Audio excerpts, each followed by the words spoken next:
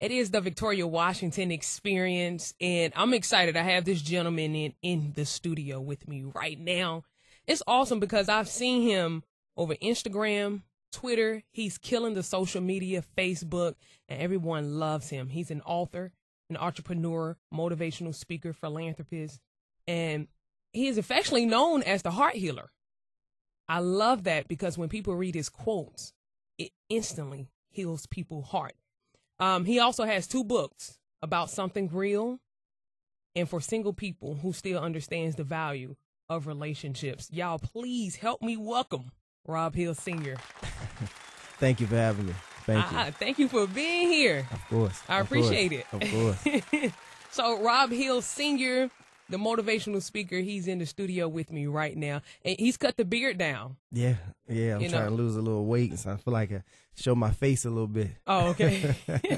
So it makes you look slimmer. Yeah, I mean, it was cool to have it thick and all of that stuff, but sometimes I like to cut it down. To switch it's it up. Cool. Yeah. Okay. Switch it up a little bit. Sexual chocolate's in the building. I'll take that. I'm like, man, do people look at you and say, "Oh, sex symbol"? I don't. I used to say that. No, I was joking around. But no, people they show love. Mm-hmm. The girls. I think it's because of who I am and what I do. That's toned down a little bit. They never want to come off like that girl. Right. So they'll say, "Oh, you're handsome," or I'm nice eyes or something like that. And I appreciate it all. No, because they already know you've been through that, especially with the quotes and stuff. Right. So they know you pulling them. So you're not used to. I mean, you're already used to the craziness. So they trying to control themselves. Yeah, they're like, no, Rob's a certain way, so I have to be, that way. So yeah. Right. Women throwing it at you. Let's kind of break down what throwing it is. No, I get my fair share of pursuers, I would say. Mm-hmm. Sure. But I think that just comes from more so being, well known, or having that platform. Okay. So, and I understand that what I represent, what I speak on may be attractive to a lot of people. So, I understand it, but I'm not feeding into it too much. I got you. Yeah, okay. I'm happy where I'm at right now. Okay, I'm speaking with Rob Hill Sr. I always hear you talk about in your interviews of when you were 18 or 17, mm-hmm. you were homeless. Yep. But I never hear you actually go into like how that whole situation played out. Well, I grew up in Chesapeake, Virginia. It was just me, my mom, and my older sister. When I was about 11, she got married, and we did a lot of moving, like literally between that age and 17. We went to North Carolina. We went to San Pedro, California. We went to Baumholder, Germany. We went to Fort Monmouth, Central Jersey, mm-hmm. And then we moved back to Chesapeake. And it was hard adjusting, I was extremely adventurous, risky in a lot of areas, and it was hard adjusting. Okay. So I bumped my head a lot, but I also broke a lot of rules as far as my parents' household, as far as the stuff that they demanded and asked of me. And I just thought I was smarter than everybody. I thought I was smarter, more like the stuff that they was telling me.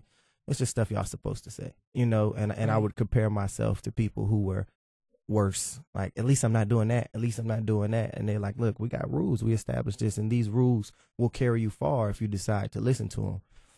Nah, I was like, I got my own rules, right. I got my own rules. So, I put them in a position to where they had to make a choice, our family or, the person who's disrupting this household, because the stuff that we're not islands, everything we do affects other people. So the stuff that I was doing was sending a bad message to my sisters, but also it was just flat out disrespectful. So I respect my parents for, having enough strength to say, hey, you can't come back here right now until you decide to do, right. What kind of stuff were you doing? Like, were you slapping them? Nah, it wasn't even slapping them. It was just, they had simple rules. Like, look, if a curfew was 2:00, mm-hmm. I'm not coming in till tomorrow, wow. or like, it's just literally simple rules that I was just completely blatantly disrespectful, know? And it wasn't like, oh, I was robbing stores and blah, blah, blah. But they didn't know what I was doing. Because I did not abide to anything. You get what I'm saying? Okay. And I remember one time I didn't have a license or anything like that, driving a person's car, getting in an accident. That person was driving a Lexus. Mm-hmm. Their parents had, were well off. They had a Lexus. I crashed it. no permit, no license, no nothing. So Man. of course, who does that fall on? My parents. Right. You know, so I'm costing the household money. These experiences that I was doing was just really adding a lot more stress than it was, and it was clear that I wasn't, you know, trying to get with the program. And it hurt me moving forward, even when I got out of their house and I started school at Norfolk State in 2005. Literally, I flunked out the first semester. No discipline, no anything. And that's when I was literally drinking every day. Like, I've always had facial hair. Like, I had a goatee connect when I was a senior in high school. So I looked a little older. You know, you go to like a little Arab store, they'll let you buy alcohol or something like that. So, you know, I'm just living my life, trying to be as grown as possible for no reason. You know what I mean? But completely unaware of what grown meant. And I guess I got locked up. I just did some dumb stuff, you know, a lot of dumb stuff. And every time, you know, thank God for the type of parents I've had, because they always lead with love. It was never, you stupid. You know what I mean? They would tell you about yourself and let you know, but luckily I didn't have to I made a lot of different mistakes, not all of the same ones over and over again.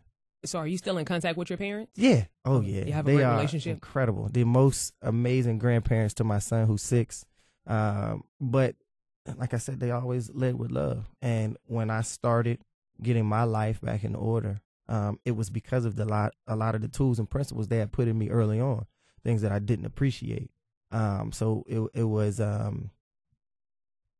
won't say it was easy, but I knew it was right for me to go and then apologize. Like, look, you know, this is where I'm trying to go, you know, and they were gracious enough, you know, to accept. They've made mistakes in their life too. Of course. You know, they understood what it was like to be where I was. Now, granted, they may not have pushed the envelope as much as I did, but they understood.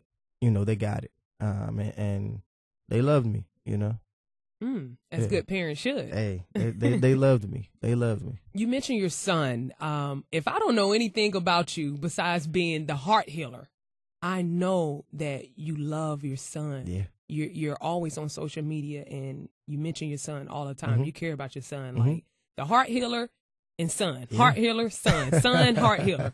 And I'm like, you know, this is his focus. These two things here, these are his focus. So tell me, how was that like a breaking point for you when you had your son? Well, he saved my life.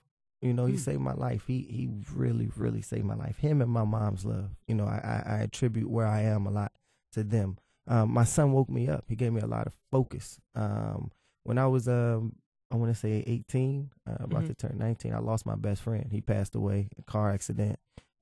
It hurt me, you know what I mean? Like, in a lot of ways. And my life was already up and down. Right. So it really made me spiral even more. You know what I mean? Drinking more, wanting to smoke, wanting to, you know, chase this, do all these things. And when I found out I would be a father, it scared me to death. I don't have the closest relationship with my biological father. And I always say, you know, when I was growing up, before I got a stepfather, I was just like, yo, I'm going to be this type of dad. I'm going to take care of him. I'm going to always be there. I'm going to do this. You know what I mean? But when I found out I would become a father, I was in no position to do any of that, you know, and I knew it. And the worst thing I wanted was for him to look at me and see somebody he wasn't proud of, for him to look at me and see somebody that he couldn't aspire to be like. And that enough motivated me as a person. And I was like, look, college suck. I'm not doing well. I ain't doing nothing else. I'm going to join the Navy. You know what I mean? I'm about to get my stuff together and set a solid foundation for us. Right. You know, and that's just my lifeline. I love my son. You know what I mean? I love being a father. To me, being his father, that's a gift. You know, so I try to honor it in what I do. You know, and I just want my life to be a message. So anything I do, I want him, like, we believe what we can accomplish based off what we've seen be done, right? Okay. So he will never believe his dreams are unrealistic. He saw me go for mine. He's seen me fight for mine. You know what I mean? Right. So I want our life, my life to be that message to him. So that's why I go so hard, and that's why I try to include him in everything that I do. I want him to understand. If you ask him what he's going to be when he grow up, you know, what he's going to do, he's going to say, I'm going to make the world smile. So he doesn't have to be a doctor. He doesn't have to be a lawyer. He doesn't have to be a writer. He doesn't have to be a basketball player. He doesn't have to be anything. He just has to be somebody who contributes some value to this world. And you know what I mean? That's my own philosophy for us. Right. You know? Okay. So speaking of a message, what message are you trying to actually get out to everyone like myself? I really think love just wins. And I think that my life has shown that, and I say that simple, and some may call it cliche or common sense, but I need it to feel that simple in order for people to apply it the way they should.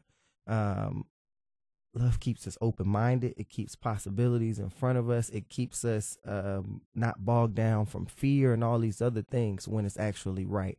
And I want people, particularly in this generation, to just open up. Everybody's so guarded. Everybody has this shell. Everybody's so tough. Everybody's so, you know what I mean? So, and I say this often, everybody's so focused on being hurt that nobody's being themselves. You know, nobody's actually willing to take that mask off and say, look, what you did hurt my feelings. I'm not saying it broke me. It hurt my feelings. I want you to be aware that it hurt my feelings. So if you really care about me, you'll protect me, you know what I mean, from now on. But that just takes too much effort. Nobody wants to let anybody know that they got to them. But it's like, the only emotion this generation is willing to show is anger. That's true. That's like the only one that we voluntarily express, you know, anger, because it's the easiest. There's no responsibility in anger. You know what I mean? You could just get mad, throw something, do something, you know what I mean? Say something, all this stuff. And then at the end of the day, there's no accountability in it. So from your messages, I'm assuming that you've been hurt before. Yeah. Mm-hmm. Is that how you became the heart healer? Well, I think that my pain, the things that I experienced, whether it be heartache, or whether it be disappointment, or whether it be all these different things, I internalized a lot of it, you know, and it made me cold a lot, you know, and it made me standoffish, and it made me the person that shut down and cut you off and all of that stuff. And through those experiences, once I started really realizing what being grown and mature and the strength and vulnerability, I think that's what made me want to share that message. Because it was like, okay, if I actually show you who I am, what I'm about, what I've been through, all that stuff, and I've forgiven myself of it already, you can't hurt me. So I literally live not with the fear of getting hurt. You know what I mean? I'm no longer afraid of being hurt because I'm exposed. I'm open. You can see me. You can bring up whatever you want to bring up from my past. It's not going to anger me. It's not going to sadden me. It's only going to motivate me to keep going.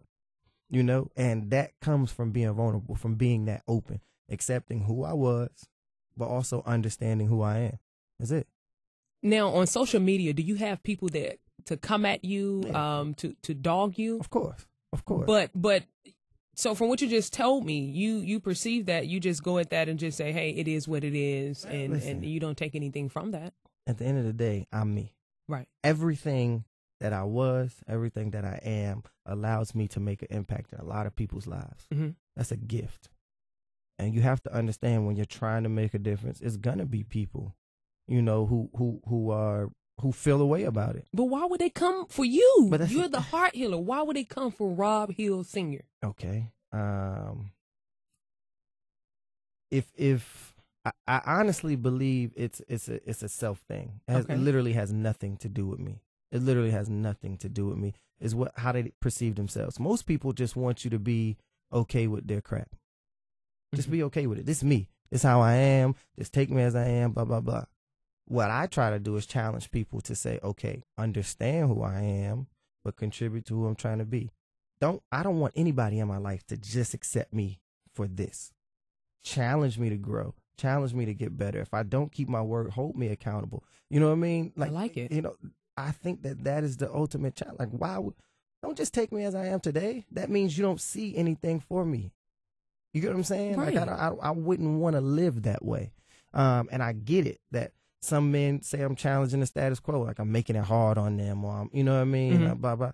Well, I'm sorry. I personally am under the impression that if anything I say ruins your chance with her, then you never really had one. Come on, somebody. Or if anything I do makes her, you know, that to me, you can't get mad. It's like if you were only in this room and you thought it was the best room ever, right? And then somebody's like, yo, it's the whole house. You know what I mean? The person that you were playing in that room is going to hate whoever showed you the whole house. You know? And that's just life. So, and I'm comfortable with that. It was more. They're able to be exposed to more. They are not confident enough in themselves to believe that even if you saw the whole house, you would want to come back to the room. That don't have nothing to do with Rob. Wow. You get what I'm saying? That don't have nothing to do with me. That's everything to do with you. I don't care. If I'm in a room with somebody and you show them the whole house, I guarantee you I've contributed enough in that room to that they'll want to come back. And even if they want to experience the whole house, they're coming back so I can experience it with them. Wow. You get what I'm saying? Yeah. But a lot of people don't see it that way. That's huge. I like the way you put that. Rob Hill Sr. right here on the Victoria Washington Experience. Thank you. I've heard many people just continue, and I hate this. Hate is a strong word, but I must use the word hate because people think that overnight success happened to you. Right. And I always tell people it takes work, it takes time. What we didn't see, that's what he was doing. He was writing, you know, and I heard you say he was writing for those like 3 years in a row and continue to become great at your craft.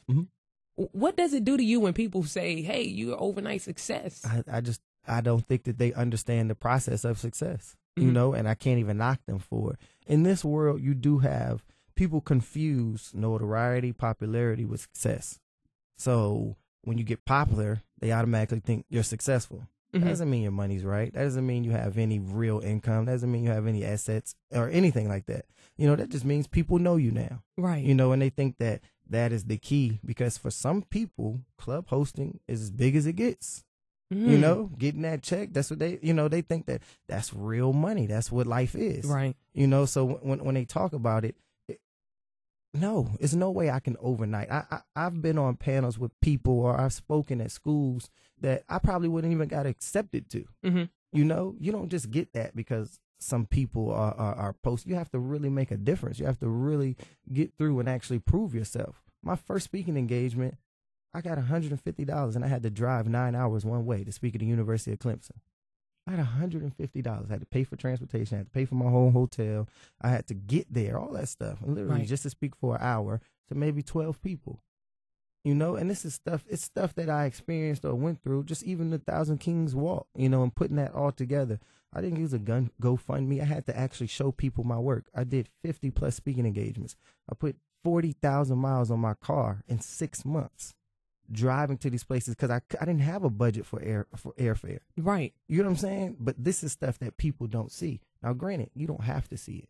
You don't even have to respect it. Just don't try to put an asterisk by my spot. Wow. You know what I'm saying? You don't have to see. Just don't try to put an asterisk by my spot. You weren't there. Nobody. I was in the Navy on deployments in the Arabian Sea writing, putting my message out by 9 a.m. every morning. You know, and it's a couple thousand people that can attest to that. It came every day on time. You know, I'm literally on a deployment. I have other work to do. We're literally working 13 or, you know, and you get off work and you're stuck on that boat. But I was writing. I was committed to my craft. I was doing that. This is stuff that I know I earned this spot. That's why it doesn't hurt me when people say stuff like that. I know I worked for it. Now, granted, if I doubted my work, if I doubted my process, then maybe I would be more inclined to prove myself to people like that. I'm trying to get more disciplined like you. And I say that because I started out with this thing. I was like, you know what? I'm going to send out something positive. Although a motivational speaker is not who I'm trying to become. I'm a radio personality. Right. But, you know, to also send out a positive message on my end, motivate. I think. Well, thank you. You guys motivate for real. Radio people, it carries. Your voice carries. Thank you. And I try to put out a positive message every day. But see, I'm not that dedicated as far as waking up at a certain time. I'm always up like at 5:30, 6 a.m. anyway. But to constantly put that message out there every day, to have an email list, because you start off with an email list of 22 people. 22 people. And sending out that email every morning in that aspect, I'm not as disciplined. But like I'm disciplined to wake up in the morning, go to the gym every morning. Right. So I think that's huge to be so dedicated to your craft, to understand what it takes. I'm sorry, go ahead. No, for me, it was, I knew I didn't want to stay in the Navy. The Navy, I would have to go a 7-month deployment, 8-month deployment. That's time away from my son. Right. So I knew that if I didn't want to do this forever, I needed to have an exit plan. I needed to have something that I could lean on. And I would have never felt confident enough to get out of the Navy and take this chance on me and what I'm doing now if I hadn't proven it to myself those 3 years. I was confident. I knew that I could commit and I was disciplined enough to do something.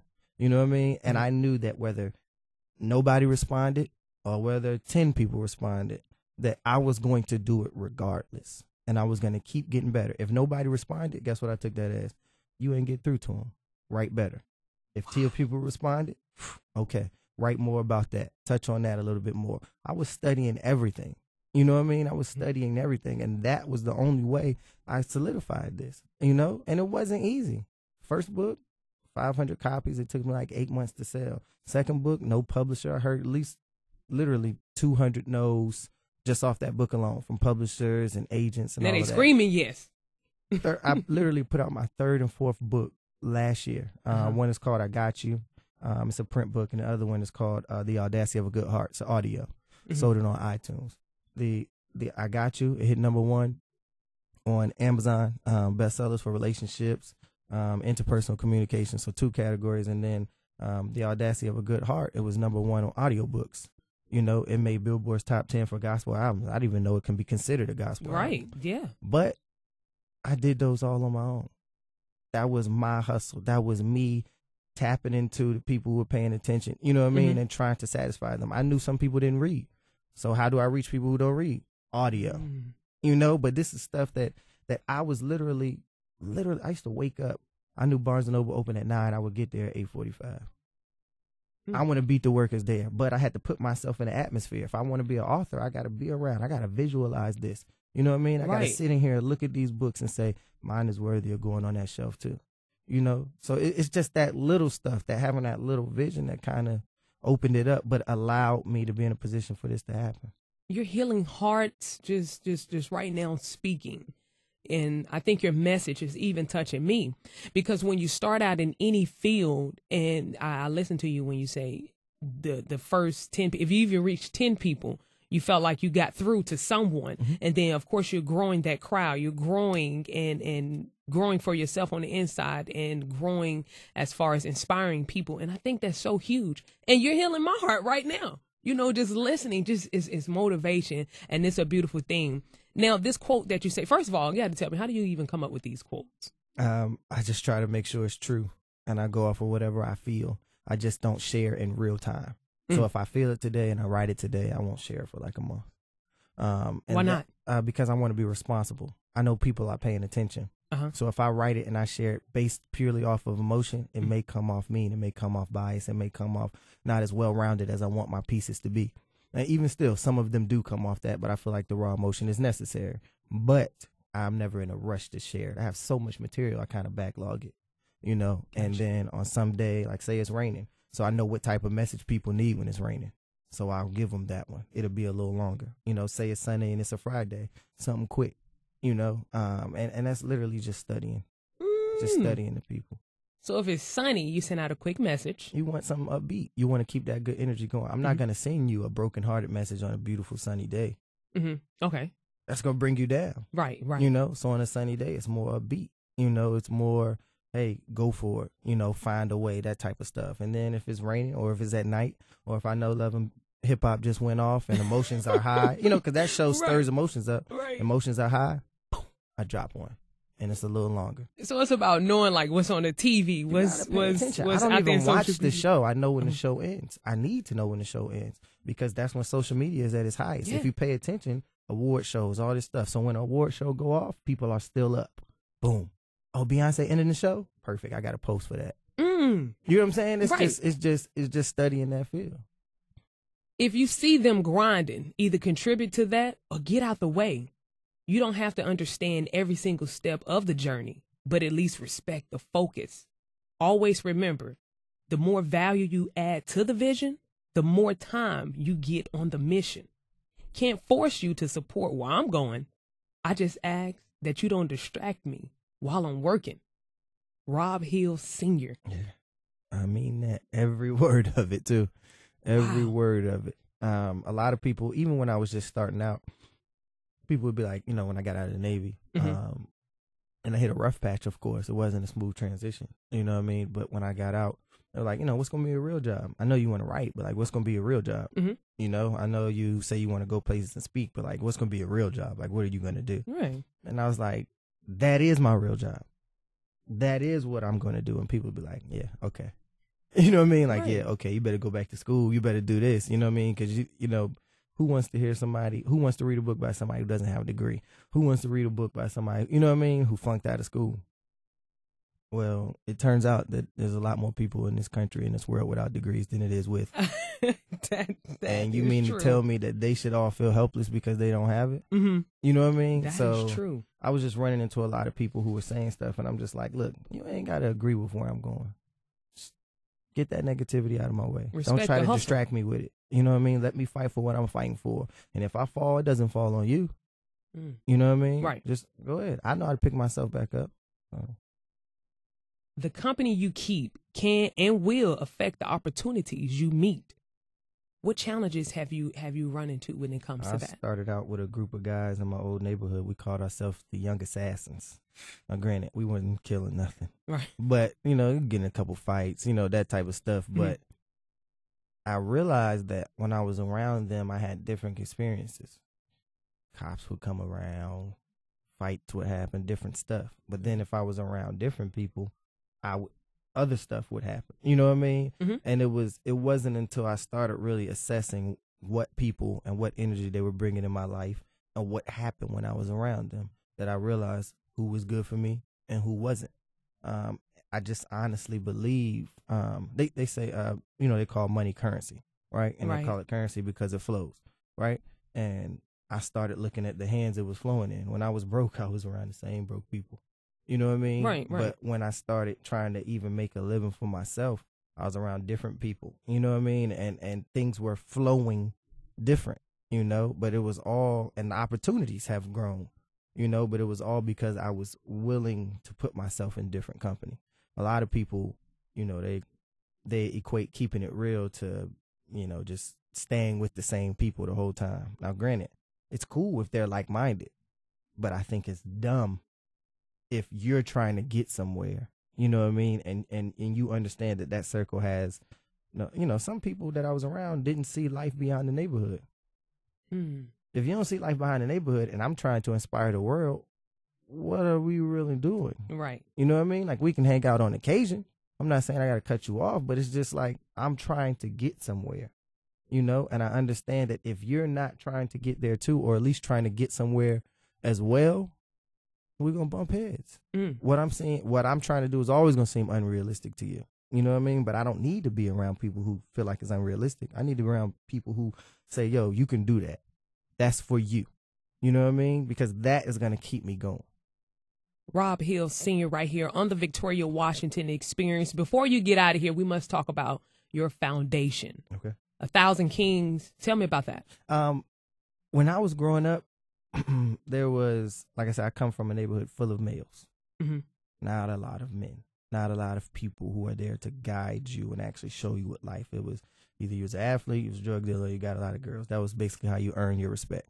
You know what I mean? And it was frustrating for me. So I remember the Million Man March happening, but my mom had to work or something like that. We couldn't afford to go. We was in Virginia, it's in D.C. And I was just praying like it was a man in my life to take me.